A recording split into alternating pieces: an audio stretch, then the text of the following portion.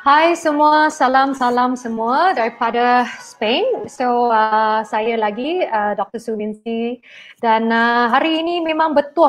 Apa khabar semua?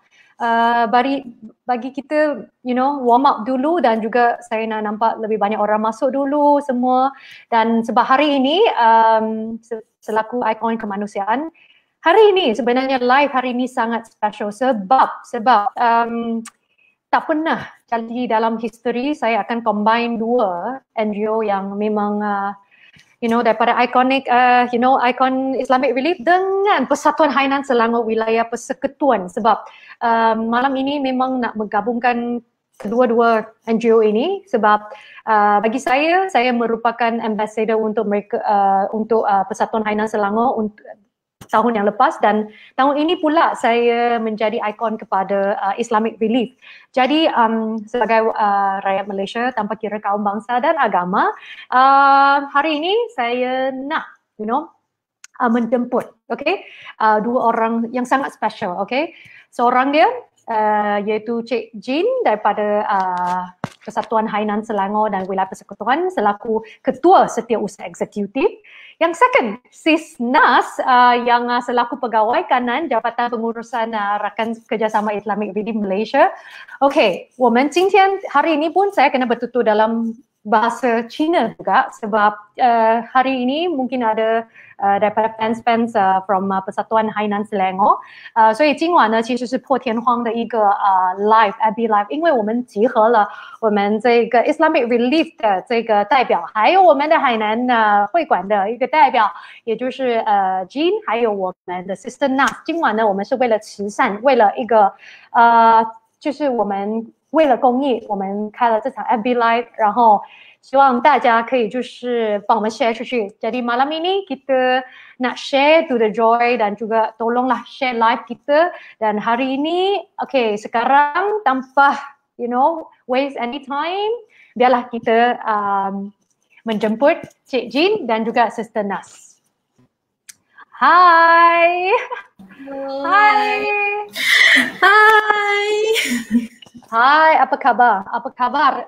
Okay, so kita tanya satu demi satu dulu ya. Okay, so daripada Cik Jean dulu. So Cik Jean yang selaku Ketua Setiausaha Eksekutif Persatuan Hainan Selangor, bertanya khabar untuk semua fans online or fans on your platform ke semua, say hi to all the audience dulu.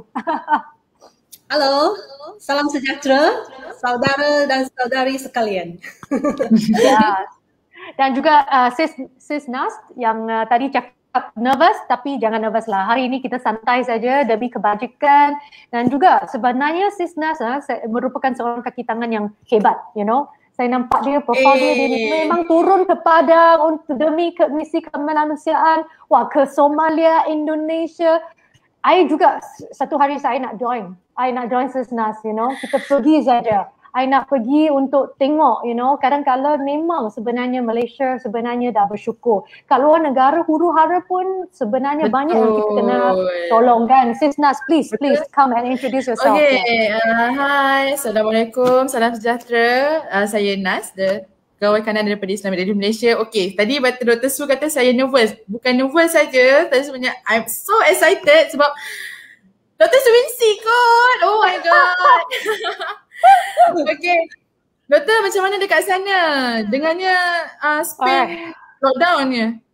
Ya, secara jujurnya Spain sekarang kes dah meningkat secara mendadak dan semua benda pun kita jangan keluar rumah jikalau kita boleh. I mean sebab kes ini lagi teruk 10 kali ganda daripada Malaysia. Jadi kat sini pun saya seorang pelajar ataupun warga asing, saya kena berhati-hati. Jadi saya memang seorang sekarang dan sekarang banyak international student dah balik kampung mereka ke ataupun tersekat ke negara, tapi saya pula tersekat ke Spain. Jadi perjalanan saya pun sama. Sebenarnya kita kena teruskan. Bagi saya demi impian saya dan juga demi pelajaran saya. Jadi sini memang I think kita dah adjust dan benda-benda dah pergi online semua. Oh, banyak ada orang yang tanya Wan Shang Hao. Hai, Wan Shang Hao. So selamat malam kepada semua. Sini petang. Sebenarnya sini pukul 2 Malaysia pukul 9 ya? Pukul 9. Ya. 9 lebih. So, 9 lebih sikit. Ya. kan sebenarnya saya pun nak mencerita daripada sebenarnya live hari ini. Sebenarnya saya nak cakap saya ambil 2 tahun untuk gabungkan dua organisasi yang betul-betul hebat. Sebab sebenarnya last year Persatuan Hainan Selangor, mereka menjemput saya untuk jadi Chinese New Year Ambassador. Saya masih ingat saya bekerja dengan Cik Jean. Cik Jean juga merupakan seorang pelajar peguam sebenarnya juga. Dia pun handa belaka sebenarnya. Ya, bila saya masih ingat saya kat on stage, dia pun boleh betul fasih dalam 3 bahasa dan juga baru tahun ini saya bila saya tahu banyak, saya pun cakap saya nak connect kedua-dua ini sebab misi mereka pun sama. Mereka nak mendekati tanpa kira kaum dan bangsa agama. Mereka nak lebih banyak orang pergi ke buat kerja amal ataupun nak menghulurkan bantuan kepada orang Melayu. Sama dengan Islamic Relief yang untuk tahun ini semua bagi tahu saya mereka nak mendekati asyik. Saya cakap biar saya yang jodohkan. Jodohkan yang kedua-dua ini. Ya, ini jodoh, kita jodoh, misi saya. So saya suka kacukkan dua. So bagi saya memang malam ini semua perempuan kan. So semua perempuan dan juga sekarang memang women power kan. Cik Jean pun yang daripada saya masih ingat saya merupakan selebriti yang pertama untuk mereka yang dijadikan sebagai ambassador. Cik Jean kan masih ingat tak? So masa itu sebenarnya saya nak berkongsi pun satu cerita yang agak lucu. Saya masih ingat saya pergi present untuk mereka. Sebenarnya mereka nak buat online benda. Jadi mereka tak faham. Jadi bila saya pergi present, mereka ingat saya YouTuber ke semua. So sebab semua CEO mereka mungkin orang tua ataupun orang yang tak tahu benda digital. Jadi masa itu sebenarnya saya membantu mereka untuk dapatkan blue tick dan juga buat Facebook live dan juga benda-benda yang berlainan. Sebab masa itu saya bukan saja ambassador, saya cakap saya tolong anda dan saya juga mendidik anda dalam tentang online platform. Jadi masa itu memang dalam 1 bulan mereka terbang saya balik. 1 bulan Chinese New Year pun kita masih kat kat situ buat benda sampai Hari Raya Cina habis. Jadi Cik Jean nak tanya sekarang apakah sebab saya dah 1 tahun tak jumpa dengan mereka. So what's the update untuk Cik Jean kat Persatuan Hainan Selangor kat situ? Dekat sini sekarang memang special lah. Kenapa? Kenapa? Kita celebrate, kita menyambut Tahun Baru Cina semasa tempoh MCO ini. So kita follow lah, takluk kepada semua SOP yang dikeluarkan oleh kerajaan. Betul? Yes. Betul. Ya, memang special. So tapi dia celebration, tapi dia punya kemeriahan tu still ada kan, Miss Jean? Memang tak sama. Ini memang pertama kita semua ni menyambut Tahun Baru Cina online seperti itu. Online? Ya, memang online. Kita terpaksa guna cara yang tak sama seperti dulu kan. So that's why we say lah new norm nowadays. New norm, betul. Itulah, I'm so excited today sebabnya tadi saya pun first time jumpa dengan Miss Jean. Tahu pula yang dia adalah seorang law student. Oh my god, I feel so small. Okay. Jelah dengan Dr. Soo Wincci, she pursuing double PhD. Oh my god, saya cakap lah, I talk with my friend. Saya ada live dengan Dr. Soo Wincci malam ni. Dia tengah pursuing the second PhD. Oh my god. Saya nak start the first PhD pun masih lagi pening nak fikir apa topik. So thank you so much lah Dr. Soo sebab sentiasa inspire kami rakyat Malaysia ni, termasuklah saya kan yang masih lagi ada perasaan nak sambung belajar walaupun sekarang ni macam cakap kita tengok sekarang kata Miss Jean tadi kan, new norm. dengan student-student yang sekarang pun semua online, tak ada feeling tau. That feeling yang kita jumpa kawan-kawan and then jumpa cikgu, jumpa lecturer kan. That feeling is not there. Tapi that spirit tu yang kita nak tu. Macam Dr. Soo tu, spirit tu. Dan thank you juga sebab hari ni satukan, jodohkan saya dengan Miss Jean. Ya, sebab kita tahu bahawa sekarang demi kemanusiaan, demi semua ini, sebab kita semua NGO yang berlainan, yang juga maklumat kita agar untuk kebaikan dan kebajikan rakyat kita, terutamanya untuk rakyat Malaysia. Sebenarnya saya juga nak berkongsikan campaign Share the Joy ini. Sebenarnya kali ini yang saya nak kickstart semua ini sebab saya pun banyak advice for Islamic Relief, untuk Chinese, kita suka merah ataupun campaign semua ini, bolehkah kita cuba benda-benda yang berlainan. Jadi kita bersesuaian, sebenarnya kita kena turun padang dan juga we have to lead by example. Jadi Share the Joy ini sebenarnya kita nak lagi sebab sampai 12 Februari kita nak mengumpul dana bagi semua masyarakat Cina yang memang terkesan dengan pandemik COVID ini, dan sasaran kita sebenarnya adalah untuk 2,537 individu keluarga yang berpendapatan rendah dan terjejas akibat COVID ini, terutamanya di Sabah dan Sarawak dan banyak Klang Valley yang terdiri daripada ibu tunggal ke, warga emas ke, OKU dan banyak lagi sebenarnya. Jadi hari itu sebenarnya saya dah buat 2 kali live online donation. Sebenarnya kita dah dalam satu live 1 hour kita kumpul almost 1 or 2,000, So semua ini kita terus akan menyumbang kepada masyarakat yang memerlukan, dan juga sebenarnya hari ini sebab bank semua, I don't know what happened, tak boleh pergi live.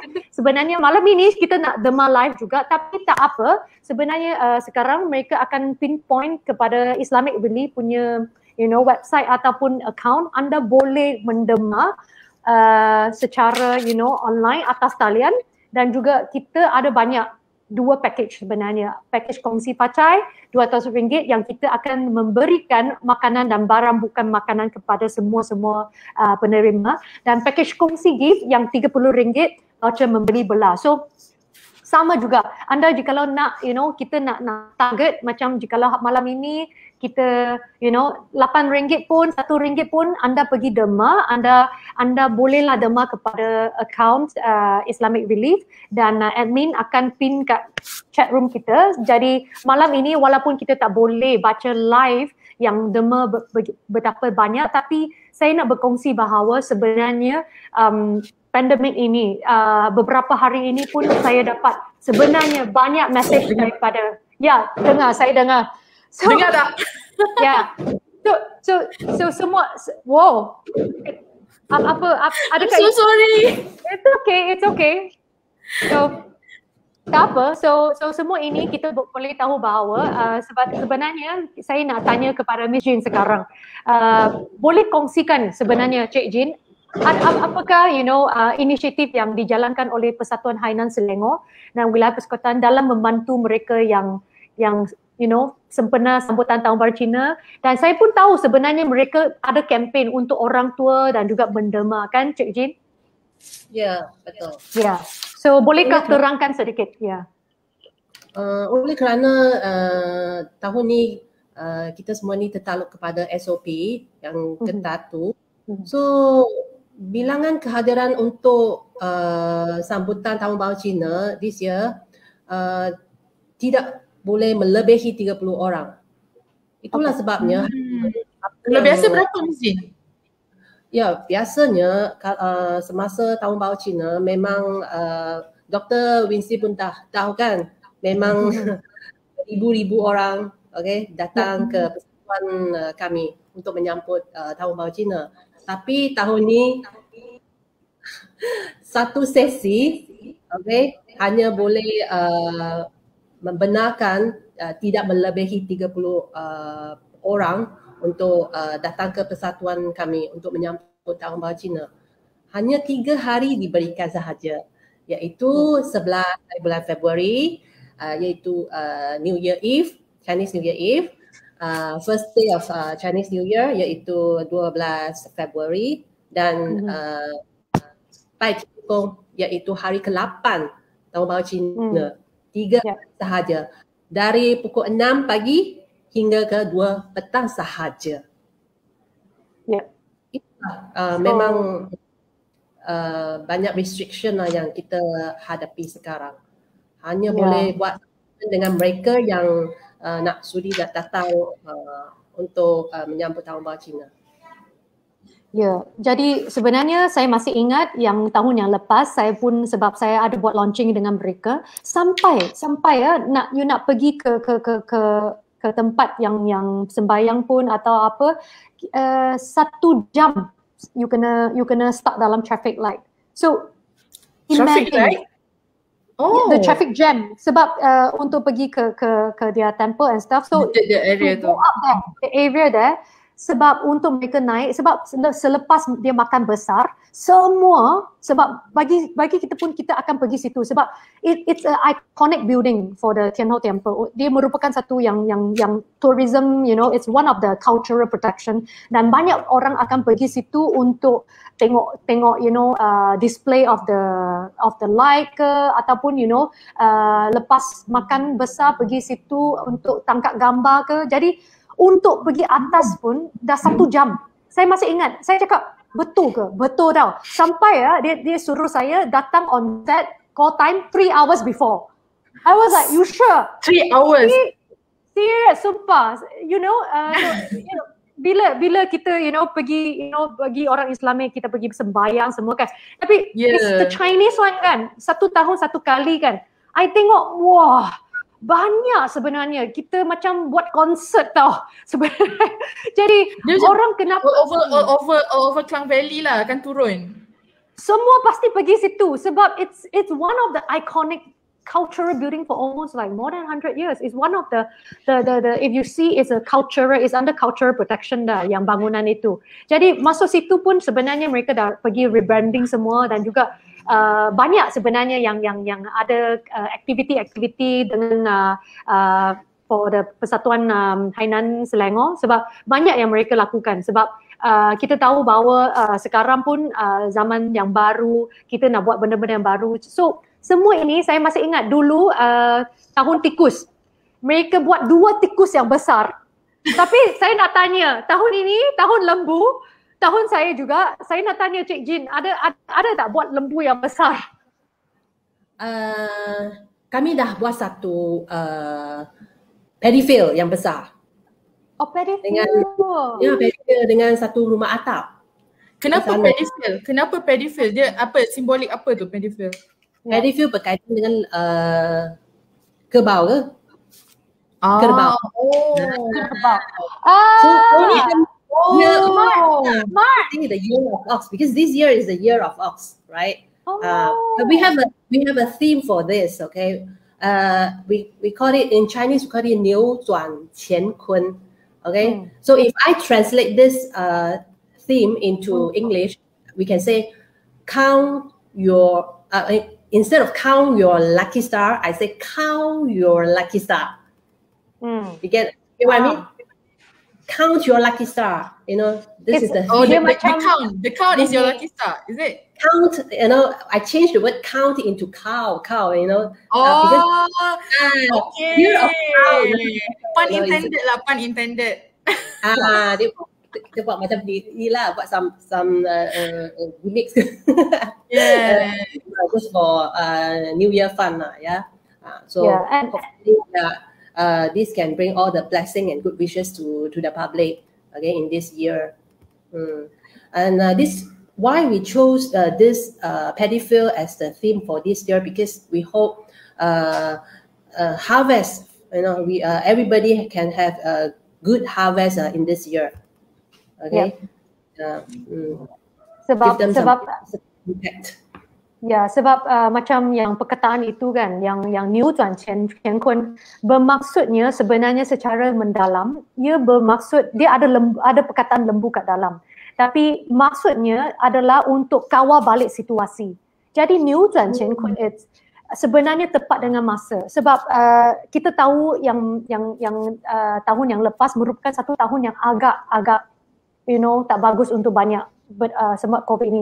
Jadi tahun ini 扭转乾坤, kita berharap akan tukar nasib kita kepada yang lebih bagus, dan juga lebih banyak dapat lumayan daripada kerja anda ke. Dr. Soo, cuba aja sikit apa new apa? Saya nak belajar. Ya, new tuan. New tuan. Tuan. New tuan. Qian Kun. Yes, new Qian Kun. New tuan Qian Kun. Okey, saya tulis. Ia satu peribahasa yang jangan cakap kongsi pacai. Tahun ini cakap new tuan Qian Kun.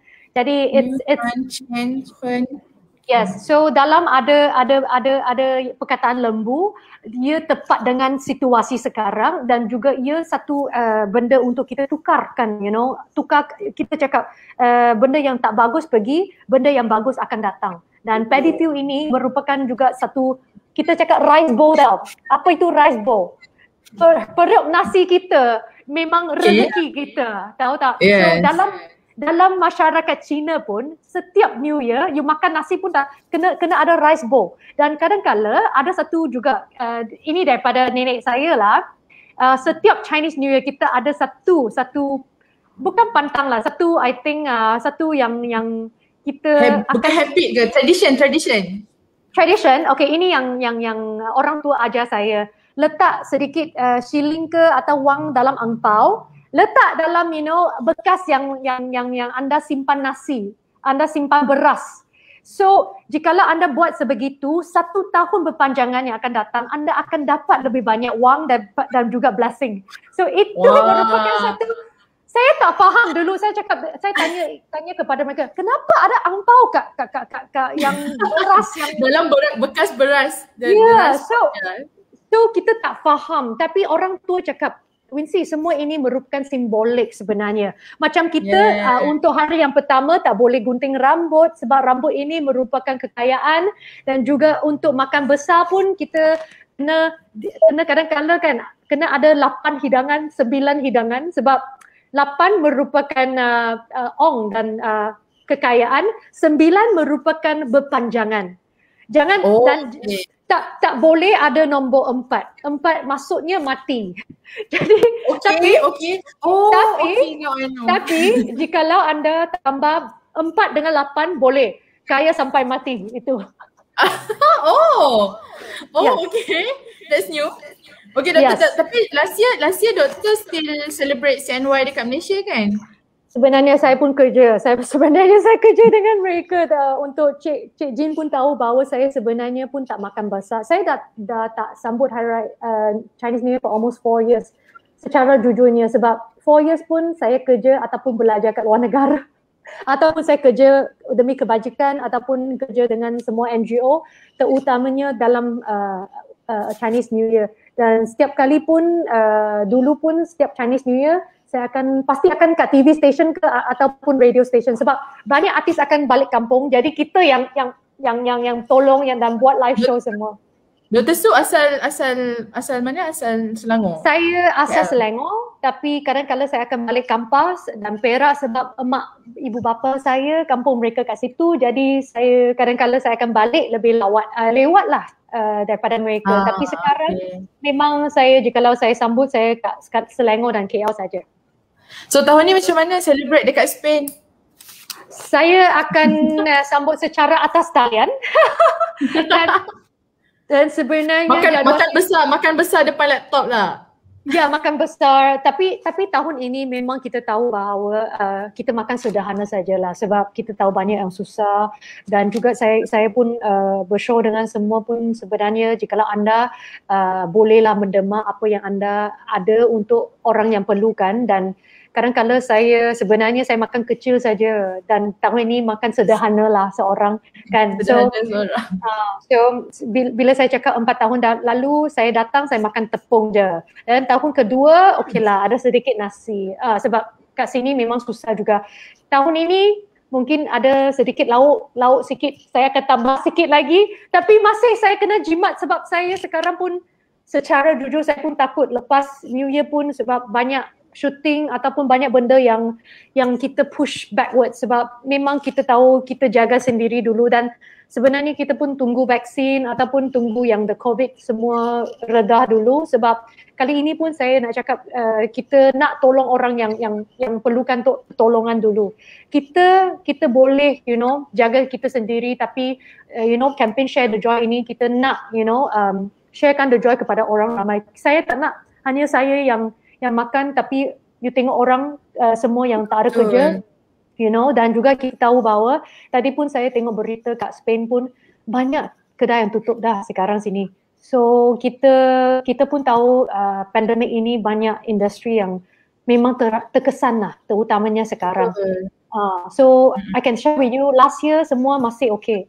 Kali ini saya betul-betul nampak berita kat luar negara all is crashing. Hari itu pun saya tanya landlord lady bagaimana, dia cakap Wincci half of our rental is empty. Secara sumpah.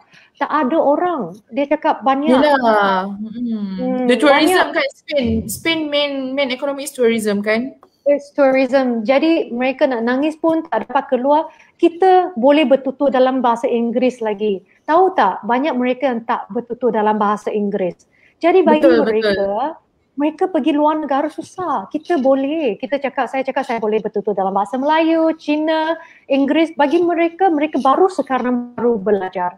Jadi bagi mereka andaikanlah suasana kat sini. Sebenarnya semua pun sekarang kita cakap dalam bahasa Cina. Kita berjalan satu langkah demi satu langkah. Tengok bagaimana. Sekarang memang tak boleh buat planning yang terlampau besar. Sebab sekarang buat planning yang terlampau besar, kita tak tahu wave yang second wave ke, third wave ke, fourth wave ke. We have to stand by dah sekarang. You tanya, even in Islamic relief kan, I think Cik, Sister Nas pun pernah pergi turun padang. You tengok kat luar, bahkan satu lautan yang besar. Kat Malaysia, satu sungai dulu, tapi keluar bukan sungai kita dah, laut yang besar. Dan laut besar ini kita kena berkayuh. Kita walaupun kadang-kadang tak ada sampan pun kita kena berenang. Jadi bagi kita it's about survival, tak ada benda-benda sekarang pun banyak policy yang ketat dan juga kita tahu bahawa bukan mereka banyak yang tak nak pergi kerja. Sekarang tak ada kerja. Benda-benda dah bertukar. Kan? Saya pun ada kawan-kawan, once dulu dia kerja pilot and also flight attendant. Semua sekarang pun dah tak kerja. Kan? So kita yang masih ada, kita masih lagi ada at least sepinggan nasi untuk makan ni, at least kita boleh rasa sedikit bersyukur.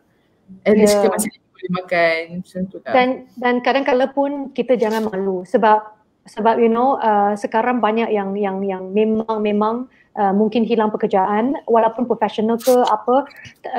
Jangan takut kita cakap ego kita sekarang letak tepi dulu. Kita turun padang, jangan jika anda perlukan bantuan juga, saya sentiasa cakap pergilah organisasi yang betul-betul. Sebab sekarang pun banyak yang scam online. Kita sentiasa cakap please be careful. So anda boleh pergi ke Islamic Relief untuk minta bantuan ataupun menghulurkan bantuan sebenarnya.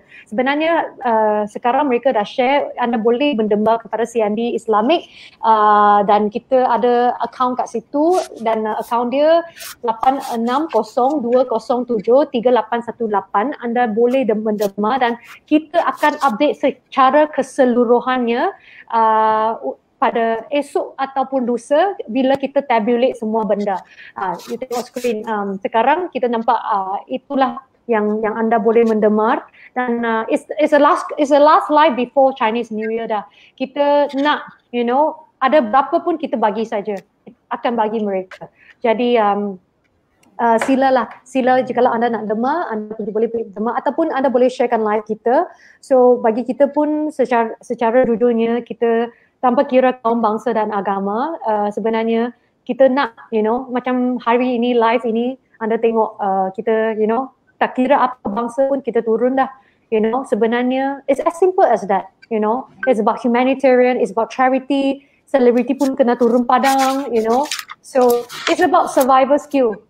I always say Jadi kita kena inovasi dan benda-benda dah berlainan dah sebenarnya. Kat sini pun kita pun dah jadi yang as you say, kita kena buat benda yang lebih banyak dan benda akan datang tapi mungkin dalam masa yang lebih panjang. Jadi sekarang pun saya nak cakap walaupun anda rasa low ke ataupun takut ke, jangan takutlah. Kita pun secara dunia kita pun tak tahu apa yang akan berlaku pada masa kelak. Dan jikalau anda boleh anda spend, don't terlampau dalam spending ke, makan ke, dalam Islam pun kan semua sederhana. Sebab saya pun puasa, saya tahu. So dalam masyarakat Cina pun sebenarnya pada hari pertama Chinese New Year kita buat vegetarian sebenarnya. Sebab ibu saya pada for the first day of Chinese New Year, you tanya Cik Jean, banyak orang yang akan makan vegetarian ataupun makan kurang selepas makan besar kan Cik Jean? Ya. Chinese New Year kita ada reunion dinner.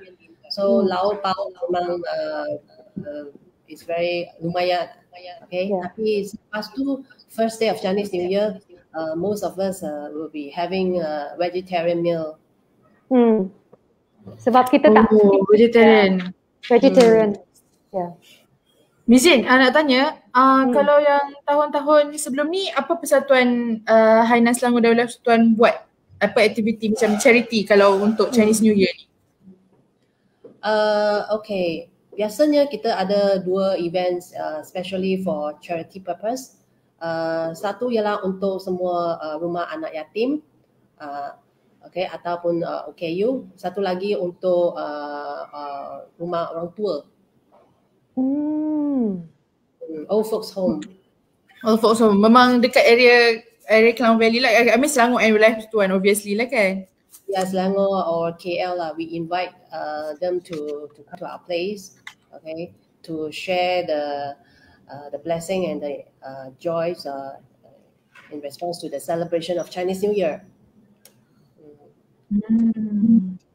So masa tahun ni memang tahun ni mungkin tak ada that kind of celebration. Mungkin ada kelainan ke daripada pihak Persatuan? Yeah, because this group of people actually is in the range of children and old folks. So we say this people ialah high risk. High risk, betul. Yeah, we've got no choice but to postpone these events. Okay, sedangkan most of them kalau kita buat online pun mungkin mereka pun tak pandai dalam bidang. Yeah, so we postpone this, okay, until maybe we see how it goes lah.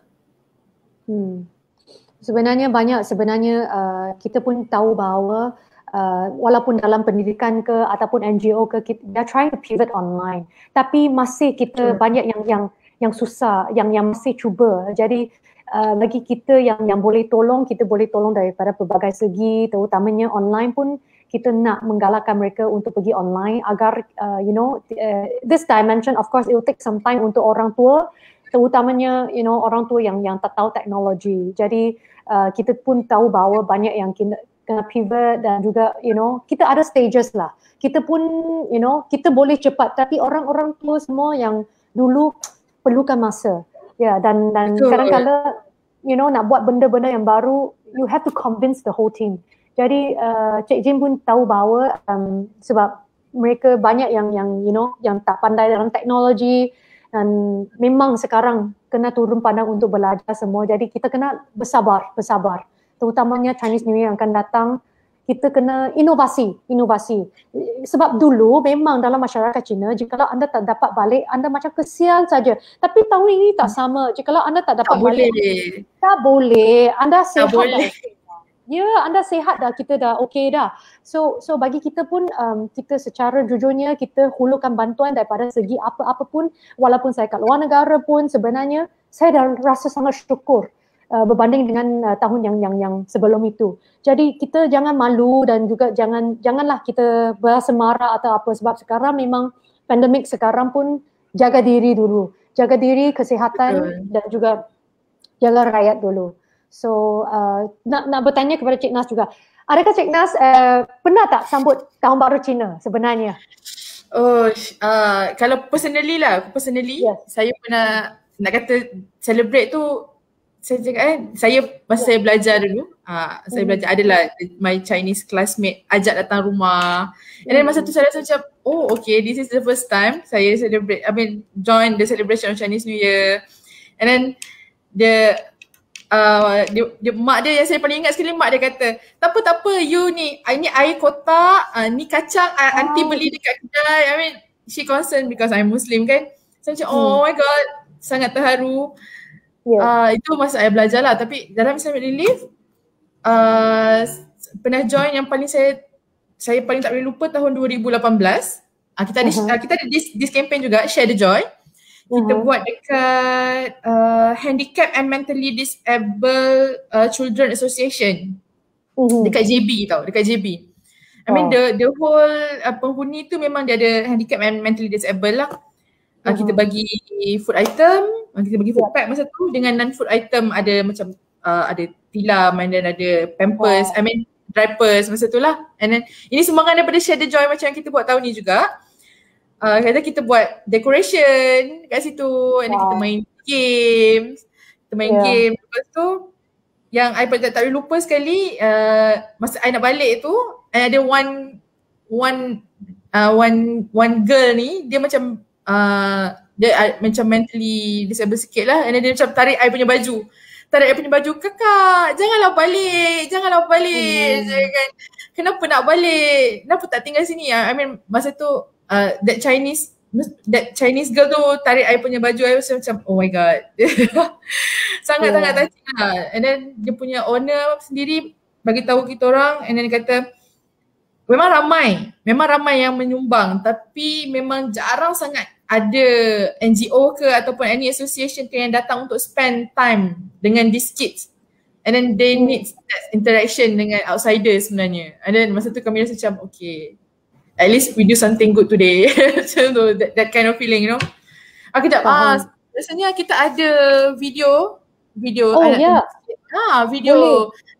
Share the Joy previous year. I nak tengok. Ya. Ada ke?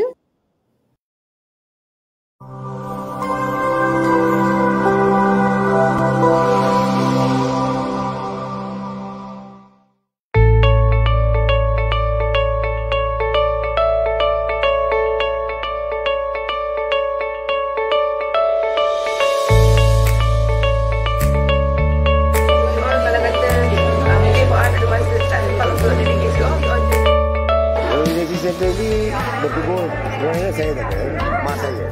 Mak saya bikin apa, dia bukakan center kepada paying patient. Dia bikin kalau bayaran bersama. Jadi dekat sini ada dekat sekarang 75. Dulu ada dekat 4 orang, 5 orang saja. Staff ada 13 orang. Pertama kali NGO sebagai Islamic, RM. Awal pertama, first time, orang beri berkongsi macam itu. Terima kasih banyak untuk ya. Jadi angka semua hari ini kami akan ada daripada sekarang sampailah maybe around 3 o'clock macam tu, kita akan uruskan anjang. Makan apa tadi? Biskut lagi ayam apa? Ayam apa? Okey, kopi.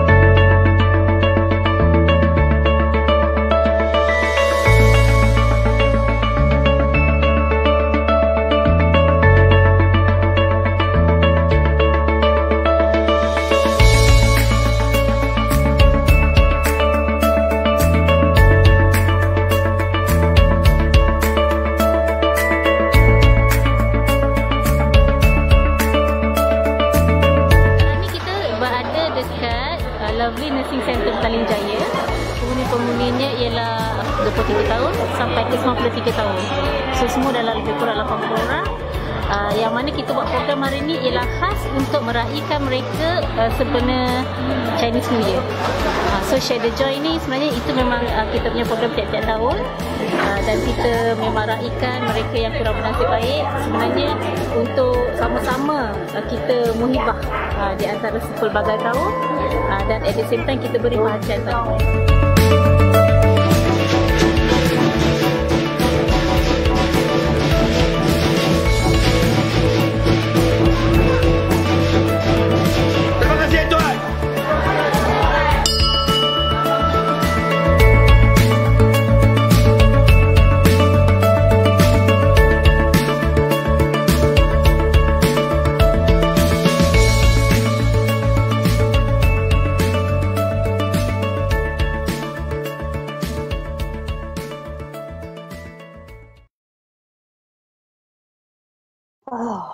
Wow, memang sangat terharu kan.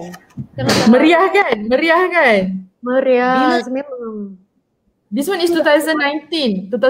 This nursing house dia memang macam, pada saya dia special sebab dia terima Malay, dia terima India, dia terima Chinese. So kami datang tu kami macam, oh okay, semua bangsa ada. And then yang special ni sebab kita memang panggil volunteers. So yang datang tu semua volunteers, and then potongkan kuku, and then ada aunty tu kata, jangan pegang kaki saya kotor. No. This lah, masa ni lah kita nak ada that, that bonding tu antara kita yang memang ada hati nak tolong ni dengan orang yang kita tolong tu. Masa tu lah 2019, pre-COVID. So masih lagi boleh pegang-pegang, peluk-peluk that aunty, rindulah, pada saya rindulah nak turun and then buat that kind of event kan. Harapnya COVID hilang lah. So untuk kali ni macam mana untuk tahun ni? So tahun ni kita buat, kalau untuk Chinese New Year kali ni kita buat, kita bagi food pack dengan angpau. Tapi kita ada buat this kind of program lah, kita pergi door to door with very super strict SOP yang kita kena pergi door to door. Memang SOP sama super strict lah kan. Memang kita kena minta approval from local authorities, and also the JKM, and also police semua kan. And then kita pergi door to door lah, and then kita bagi, and then itu sajalah yang kita, at least something kan kita buat untuk ingat, untuk bantu serba sedikit kat luar sana. Macam itulah. Saya pernah log on to Islamic Relief Malaysia punya website. So saya rasa Islamic Relief Malaysia memang ialah it's a great success lah in doing charity work. But saya rasa, thank you. Saya rasa sekarang ada ramai parti dekat luar pun nak ikut jejak. Okay, mungkin ini ialah satu peluang untuk mereka buat business. So my question is how to avoid charity fraud.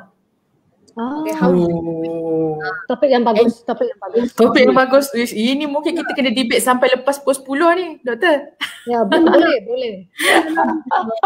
I'm curious about this topic because I came across saying that nowadays a lot of people they have no job, right? They have no jobs. And even all these NGO people, underprivileged communities, okay, they need help also.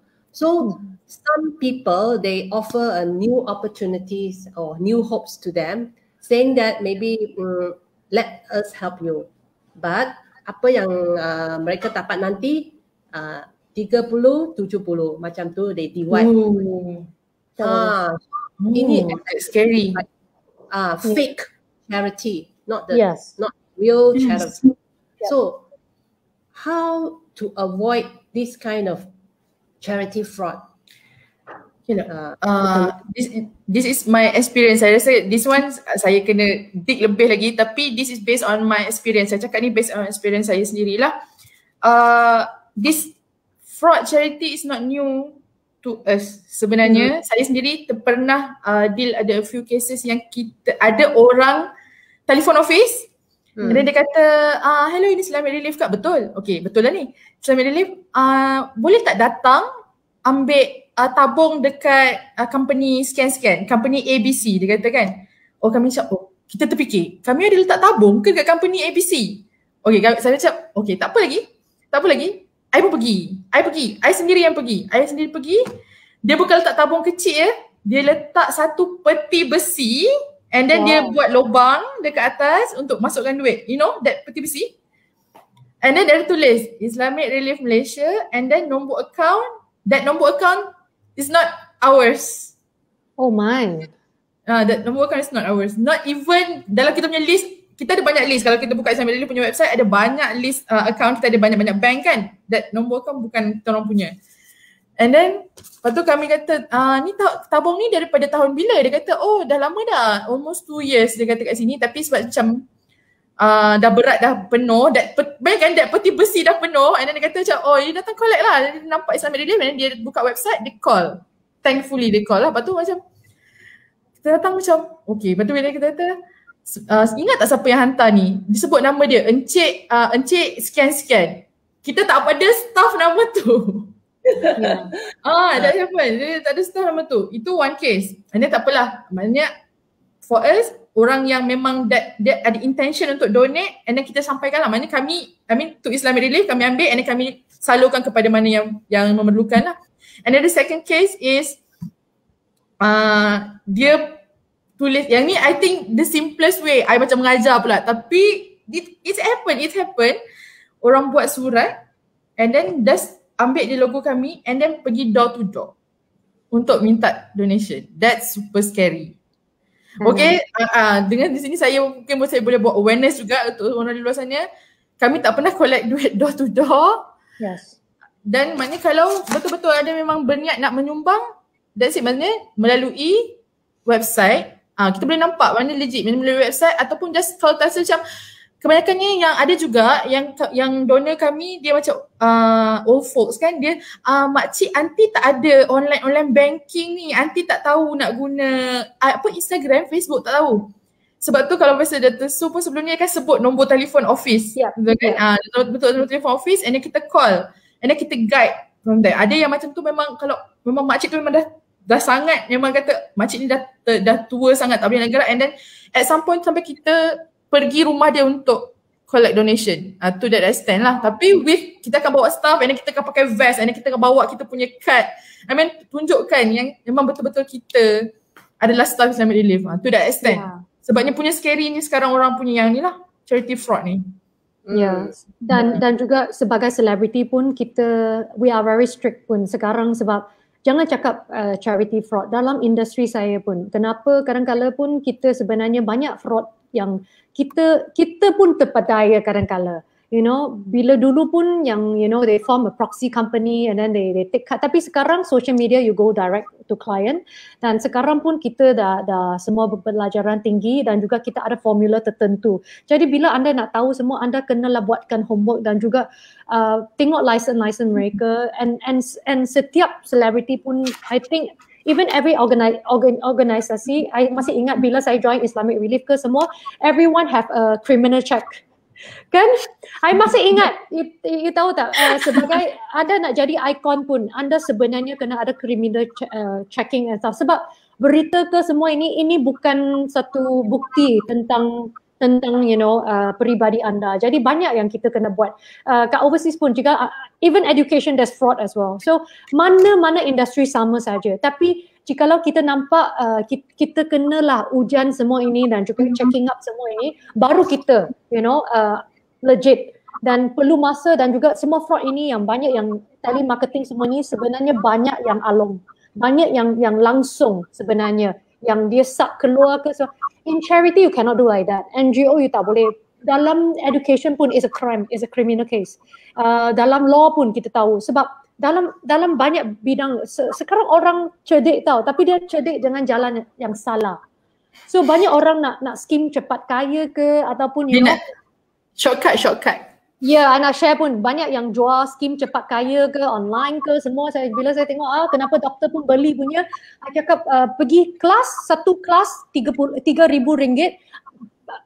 satu kelas online. Saya cakap lebih baik anda ambil wang itu pergi register kat university, 1 year of free classes for you, sebab kita kena tahu bila you buat charity pun semua you kena berpanjangan, sebab benda-benda ini macam Islamic Relief ke Persatuan Hainan ke, you guys have a track record. Bagi saya pun, I have my track record.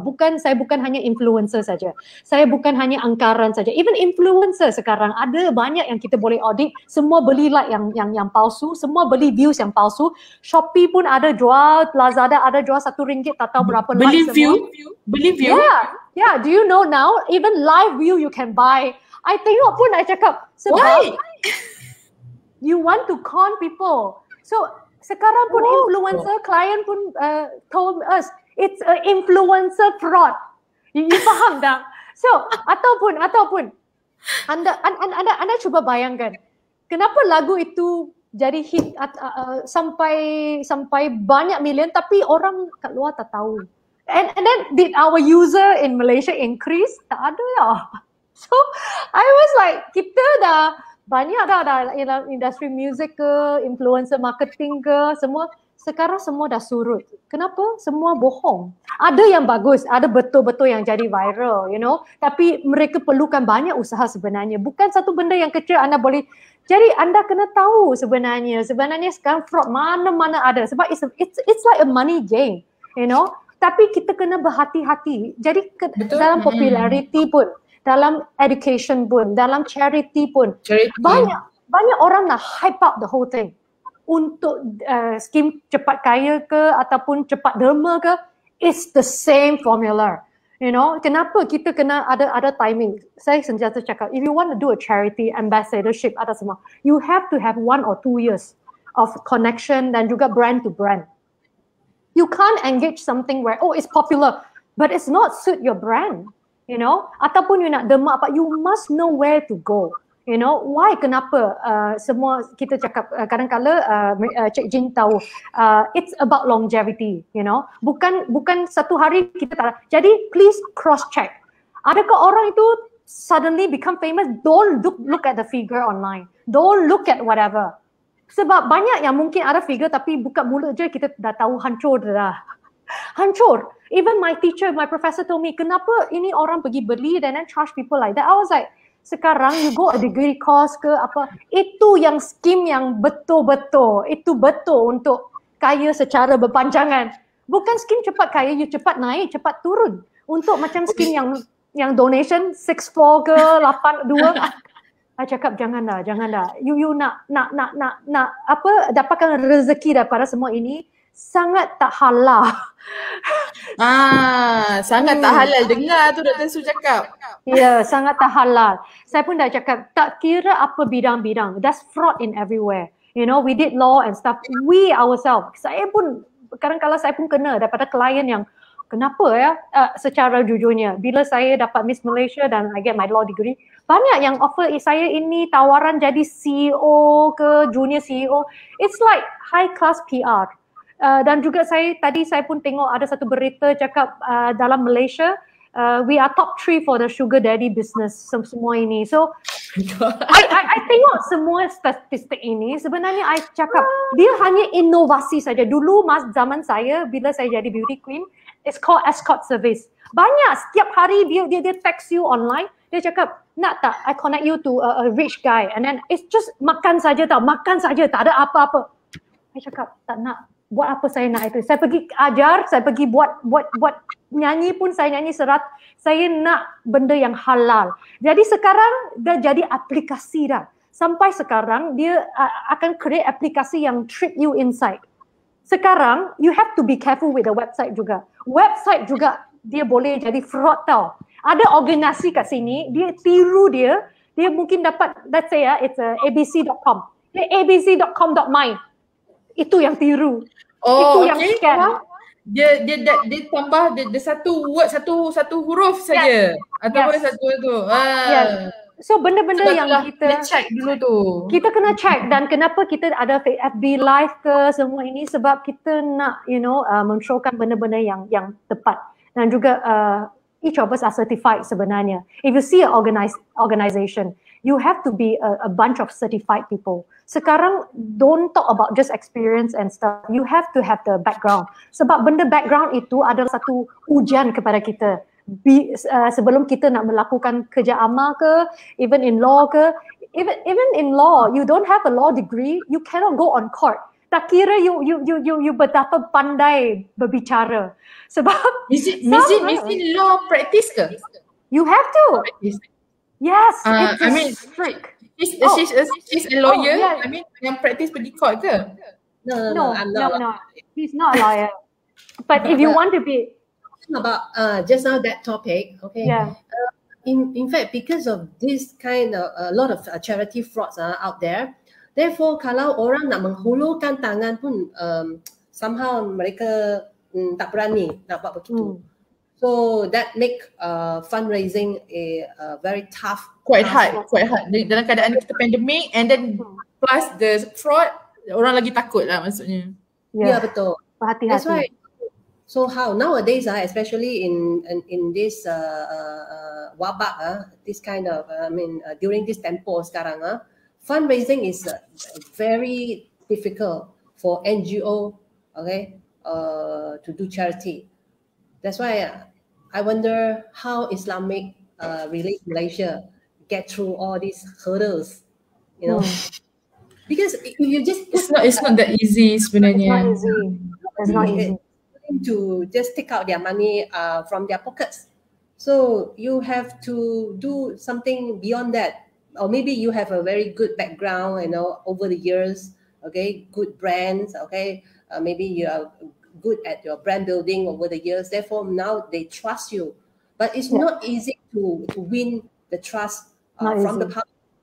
So this is a great challenge to all NGOs like us.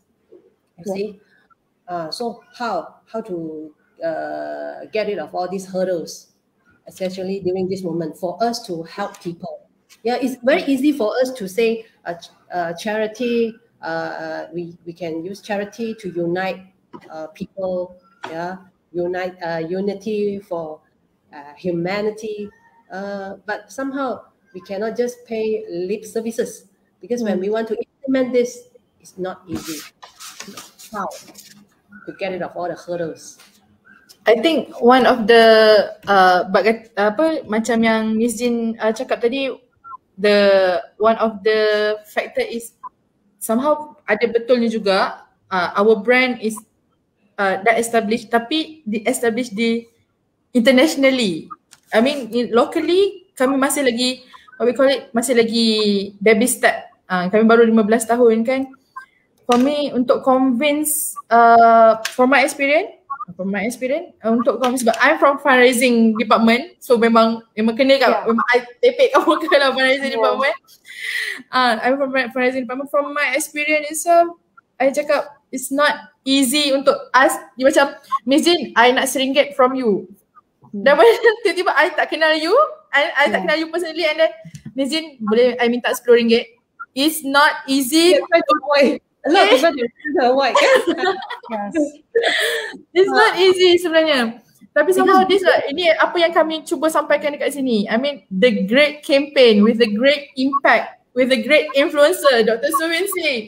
I mean, kita tengok yang apa yang you guys, even I minta you RM1 or I minta you RM10, dia akan impact. Dia akan bagi impact dekat orang kat luar sana. That's the thing yang kita cuba sampaikan. I mean, that's our selling point lah. That's our selling point. Tapi yang you kata pasal fraud, benda tu kadang-kadang dia macam ni, it's beyond our control. It's beyond our control. I mean, like Dr. Soo kata, people are getting smarter, but smarter in the wrong way. Smarter in the wrong way. Yeah. I mean, it's very creative and it's very easy to do this kind of fraud thing. It's very easy. Yeah. A lot of people, they will try to do the fundraising via events. But nowadays, because of MCO, restrictions from those SOPs, so events sudah tak jadi. So now what we can do is just to do some campaign online. Yes. Okay? Yes. Yeah. But To what extent this kind of online campaign can be a success?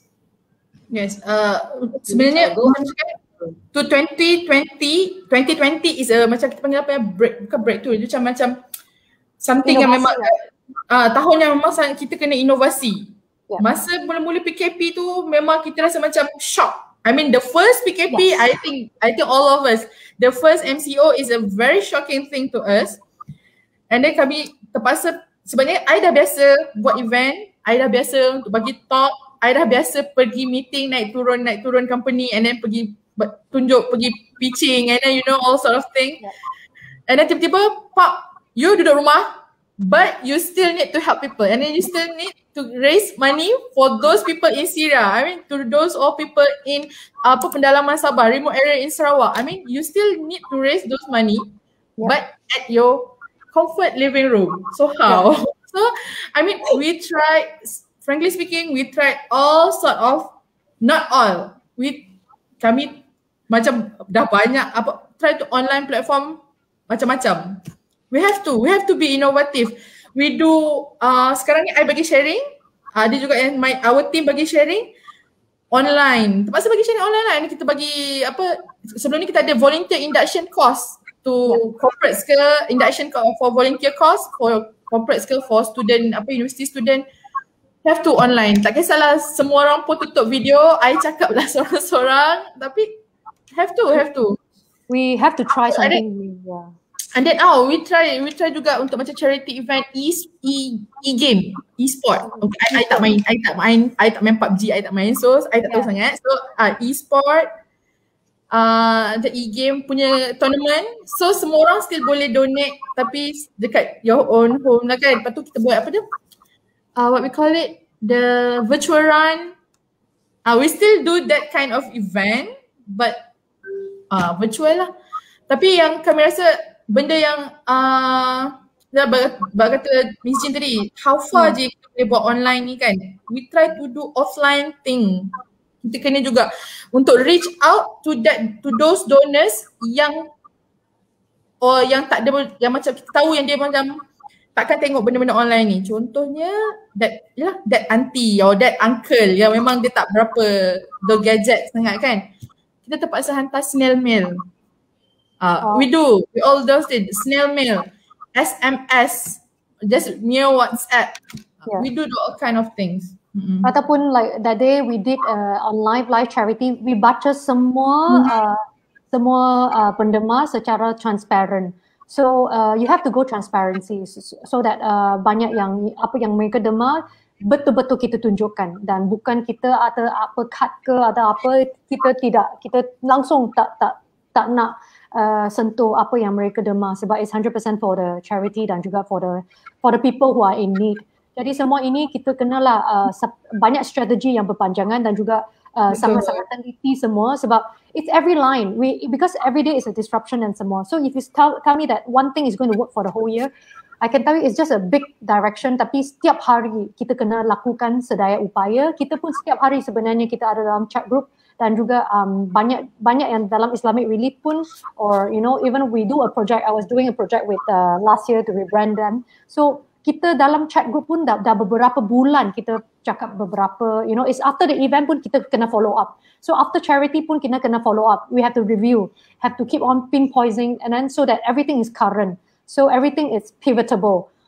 Kita kena cuba saja. Jikalau tak cuba, benda-benda tak akan jadi. Kita tunggu saja, memang dia tak akan ubah. Jadi we have to do by our action dan juga kita buat dulu. Sebenarnya buat dulu benda akan balik. So that's why I think tonight is a very interesting topic. Sebenarnya kita dah 1 jam tak henti. 1 jam lebih. Tiba-tiba dia macam jam-jam topik. Which is nice. Which is nice. Sebab that's why lagi kita sembang macam ni kan. So that's why again that kita ada tinggal dua hari sebenarnya untuk sampai 12 Februari ini. Jadi if you want to dema kita akan transparent umumkan secara jumlahnya berapa kita yang akan perlukan kepada penerima ini, dan juga saya tahu bahawa ada fans-fans dah berdema sebab banyak dah PM saya. Hari ini saya tak boleh baca live. Ya, hari itu memang kita berjaya. secara jujurnya, bila kita nak start live donation, saya cakap dengan Islamic team, saya takut.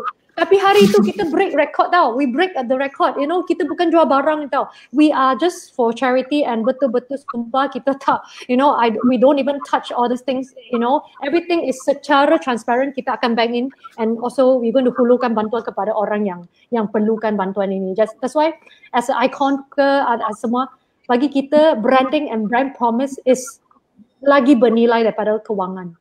Jadi janganlah demi kekayaan ataupun buat benda-benda yang tak halal dan tak senonoh, ia akan memusnahkan seumur hidup. Jadi it's for the long term game. Bagi kita pun, kita nak benda yang betul-betul. Tak boleh hanya popular tapi tak ada pelajaran, tak ada seni, tak ada bakat, kita hancur. Sebab dulu influencer marketing is picture. Sekarang FB Live is a trend. Jadi jikalau anda tak ada bahan, anda perlu manager untuk cakap, anda tak boleh sing live, you cannot talk live, you can't present live, it's going to kill you, you know. So we can bolehkah kita dengar Dr. Soo nyanyi sikit malam ni? Jikalau mereka demam, saya akan nyanyi. Okay lah. Oh, kalau nyanyi dia kena ada extra kat payment tepi, PM tepi ke? Tak payah. Asalkan mereka demam, Tahu tak, last year sama. Bila saya buat show dengan mereka, so Persatuan Hainan juga, doktor, boleh tak tambah 2 buah lagu? Saya cakap. Setiap hari. Yasin, bila lagi kan kita nak dengar Dr. Soo nyanyi. Okay. Okay, saya nyanyi lagu Chinese New Year, okay? Serangkap lah, okay. Dua rangkap. Mahalnya daripada euro dah. Okay, I can tanya bos ni, boleh ke minta you nyanyi? boleh. Okay, I nyanyi 2 rangkap, okay. 春风条纹上了我的脸，告诉我现在是春天，春风里处处花着叶，别让那春去老去在眼前，别让那花期又一年，恭喜发财，selamat tahun baru Cina. Sila demar ya, sila demar. Okay, saya nyanyi sila demar.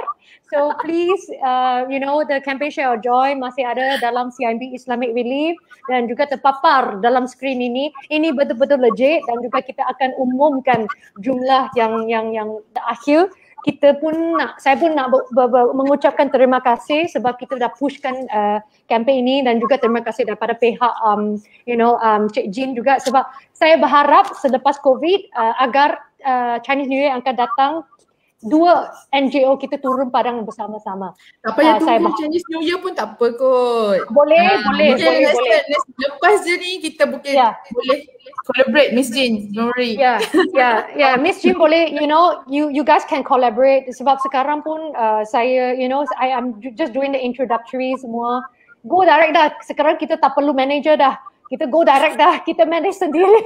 Saya cakap, we have to be fast semua. Saya cakap, benda-benda kita jangan ada intercut atau apa, we have to go direct, especially for charity semua. Kita berharap bahawa semua akan bermanfaat, dan bila kita raya bersatu, bila kita bersatu dengan cara tersendiri dan cara yang betul, ia akan jadi impak yang besar dan impak dia lagi cepat sebenarnya. So saya nak terima kasih kepada 2 sis yang hebat malam ini dan terima kasih kepada Islamic Relief juga dan terima kasih kepada fans-fans online yang mendema dan yang masih mengikuti perjalanan Wincci sampai hari ini. Walaupun terima kasih. Jodohkan kedua-dua pihak. Terima kasih. Sebab saya hanya melaksanakan tugas saya sebagai ikon dan juga sebagai rakyat Malaysia juga. Ini yang saya nak tengok, bila kita nak menjayakan sesuatu tanpa kira bangsa, kaum dan juga agama, kita turun padang dan demi kemanusiaan dan demi kebajikan orang ramai. Dan Seperti inilah hari ini, unity for humanity, ya. Unity, hashtag unity for humanity. yes. So Unity for humanity. yes. So terima kasih kepada semua dan juga kita any last wishes from Sister Nas dan Sister Jean? Sister Jean dulu. Saya harap COVID-19 ni kita berjuang bersama-sama. So hope everybody stay home, stay safe and stay connected. Okay, stay tuned with Islamic Relief Malaysia and Persatuan Hainan Selangor and Wilayah. Yes. Chinese New Year we cannot celebrate physically, but we can still share the joy of Chinese New Year with all of you, okay, online. So check out our Facebook, okay. So hope one day Persatuan Hainan Selangor and Wilayah Persekutuan can collaborate with Islamic Relief Malaysia. And once again, I would like to take this opportunity to thank Dr. Wincci. Yeah, for yes. Okay, from me, kami daripada Islamic Relief Malaysia sentiasa, we are always welcoming to any organisation ataupun association yang nak collaborate. So sebabnya one thing lah doktor, that kind of perception, the Islamic relief, that word is there. Kan kita nak pecahkan that stigma, kita nak pecahkan that perception of Islamic relief. We just help people, Malay people or Muslim people. No, we atas platform humanity. So apa? Unity for humanity. Sebenarnya bagi saya pun sebab I like to break record. I like to break barrier, you know. So bagi tugas saya, itulah tugas saya. Saya suka mencabar benda yang orang ingat susah, sebenarnya kita turun saja, kita buat saja. Jadi kita berharap bahawa kita boleh ikatkan talian silaturahim sesama kaum yang berlainan, dan saya betul-betul nak berharap tengok generasi yang akan datang agar kita lagi kuat secara berdikari, dan lagilah kita boleh tolong orang yang legit, dan kita betul-betul akan supaya bila kita dah semua dah okey, kita pun boleh membawa lebih banyak orang ke luar negara untuk tolong lagi golongan yang perlukan. Sebab sekarang it's about a huge long process. So it's about globalization, it's about banyak benda lagi yang beyond our imagination. Jadi macam kita pun, walaupun perempuan pun, kita masih terus belajar, kita masih terus berjuang, kita masih terus, you know. So siapa kata, you know semua yang tradisional, tak, you know, even Islamic Relief ataupun Persatuan Hainan semua ini, saya tahu misi masing-masing. Terutamanya bila dua pihak ini nak saya buat sesuatu yang rebranding, you know, it's brand to brand, you know. Bagi saya dah tak tahu, you know, how long, you know, how banyak benda yang mereka cakap saya tak boleh, saya keep going. So terima kasih kepada semua, dan moga-moga tahun ini, terima kasih. Take care everyone. Sejuk ke kat sana doktor? Sekarang musim okey dah. So dah jadi kurang sejuk, dan saya akan jaga diri, dan moga-moga kita jumpa balik Malaysia, dan Happy Chinese New Year kepada semua fans dan kepada semua pihak, ya. So I nak try apa? New ada lupa. New Chuan Qian Kun. Kun. Okay. New Chuan Qian Kun. I kena belajar lagi. I kena practice lagi. New Chuan Qian Kun. Okay, I takut I salah cakap. Okay, thank you Miss Jean. Thank you. Adios. Bye. Yeah, take care. Bye.